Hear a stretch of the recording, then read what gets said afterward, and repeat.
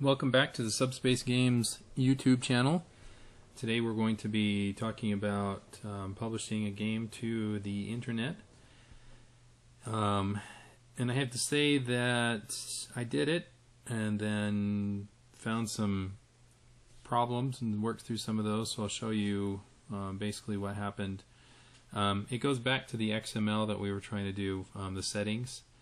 So I need to do a little bit more research, but I wanted to get this up and running, so I have worked out a way that that it'll work, but I'm hoping that there's a better way of doing it. So what I did is, if you remember, actually let's go into the code here. So in the main AI we had a state for get XML. I'm off the screen here, there we go. We had a state for get XML, and on enter we went over to here and we said XML receive, and this used to say file, and it was just a local directory within my project. Well, it doesn't look like that gets exported, or we're not able to access it in the way that I was thinking that we'd be able to do it. And so what I did is I just went ahead and uploaded the XML file to the server, to the web server where I'm going to have this. So now I'm just using the link to that file through HTTP, and when we go over to the game, we hit play, we click our button. Now we still get that setting that causes the ball to move. So that was just the one little thing that I had to change. Otherwise, the way you do it, the way you set up a game on the internet is you're just going to export the game. So go to the Data Explorer, make sure you're on the Games folder, click on the game name, and then go to Export. Go to Export Game, and you'll see that there's this FTP set up here. So when I was testing, I did it to the local folder. In fact, let me show you something really quick. So we put the name of the game, the version. I just always leave it at 0.1. It makes it a little easier for me. And to make sure that it's checked the runtime package, we're going to export to the local folder. So I hit export. Says done. It pops open the folder. When you have ShiVa installed on your computer, there's actually a player that's on there. So if you double click on this SDK file, which represents the whole archive, you can see, a whopping 12 kilobytes at this point. If you double click on that, though, it's actually going to open it up in on your PC. Now I did notice that the mouse controls are a little, I don't know, they're a little laggy, so I'm not sure what's going on with that. But it seems like I click and it doesn't really do anything, and I click again. It might be the fact that I'm doing on mouse button down, because it seems like when I click quickly it doesn't register, but if I hold the mouse button down a little bit, then it finally gets it. Alright, I haven't figured out how to get out of this easily, so I just hit Alt F4 to close the application. Alright, let's not get sidetracked though. So our main goal is to get this on the internet. So what I did instead is I set up my FTP stuff. Now I'm going to pause the video here while I fill this in and export, because I don't want you guys trying to hack into my FTP site. So, not that I don't trust you, but I just don't know you guys. So, I'm just not going to hand out my FTP credentials and everything to just everybody. Alright, so let me pause this, and then we'll come back in just a second. Okay, so we're back. I went ahead and exported the SDK file to the web server via FTP. Now the next thing I'm going to do is, let's open the ShiVa authoring tool, which also is part of the personal learning edition that you can get for free. And let's move that over just a little bit. So you can see over on the left we have all these different options. Now there's locks on the iPhone and iPad because those need to be run from a Mac. So you have to install the client on the Mac and then do it from there. Kind of a bummer. I don't have the money for a Mac, but maybe I can find somebody to let me borrow one when I want to publish it to the iPhone. So there's lots of different options we have here. You'll notice that it has the AirPlay. So this is, you could export it to I think it's IdeaWorks AirPlay system. It opens up the opportunity to publish to a few different platforms. in addition to what's on here. I think they're going to be supporting BlackBerry and a few other things soon, so it just gives you more options. Anyways, we're going to jump down to Internet. So let's you have the option to use the tutorial or the documentation or get started now. There's even some settings down here. Let's just click on get started now. The location for my game is going to be http your graphic, come on, resource.com. And I just want to say thank you to my buddy Matt Young. He's letting me borrow his web space to get this up and running, to keep my costs down. Slash subspace. Okay, height and width, we'll leave it there. I'm not sure, I haven't played with the Lightbox system yet, so I don't know what that is. We'll hit next. And then that's it. Let's see what the settings are. Okay, so nothing that we need to really look at, but then we click on build. It's going to build our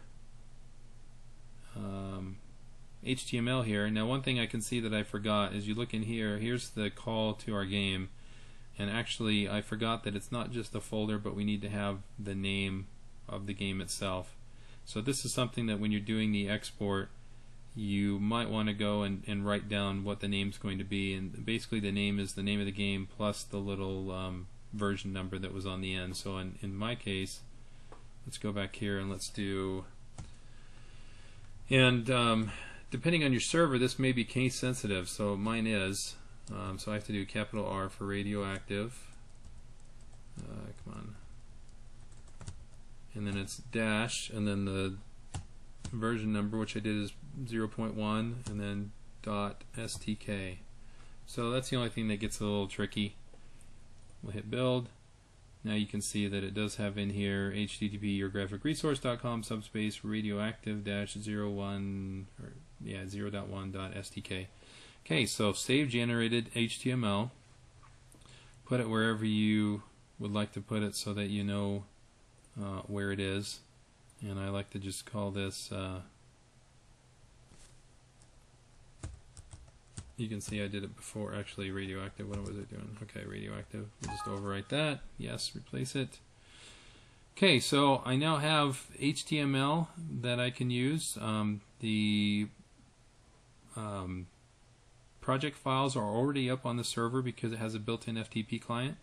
So I just use FileZilla, but you can use any FTP client. Log into your FTP server and stick this right in, whatever makes sense. In my case, I'm going to be putting it in the folder subspace on the server.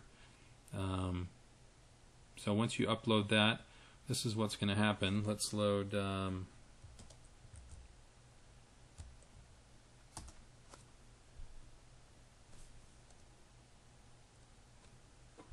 I haven't tried to run it in Internet Explorer yet. I was running it in Firefox, so I'm just kind of doing this as a test. So my link was http your graphic resource.com subspace slash radioactive .html.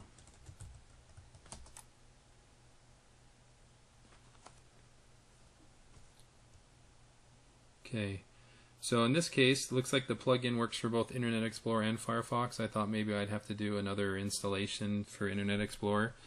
When you guys go there for the first time, you're probably going to get the little pop-up that says, we need the ShiVa3D plugin. It's a really fast install. It's real lightweight. And then once it's installed, it should load up right like this. So click the button and there goes the ball. So pretty simple, not a whole lot to it. It is nice how, once everything's set up. So in this case, all I need to do if I want to make changes to the game is I go into ShiVa, I make my changes, I export the game to my FTP. I don't need to change the HTML file. I don't need to change anything else because it's all set up to point to the game. Unless when you're exporting you change the version name. That's why I said I like to leave the version name when I'm uploading I like to leave it the same. That way the name never changes, and I can just continue to push it out and not have to change any of my HTML or anything. So it's pretty simple. I hope you guys enjoyed it. Please check out the link. I'm going to stick it on my blog. I haven't done that yet. Actually, let me pause the video and I'll be right back.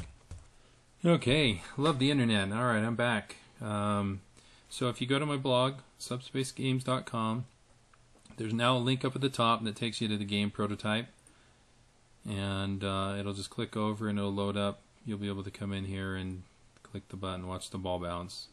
Pretty exciting. The forum I've also created, and this is for giving any feedback on the game itself.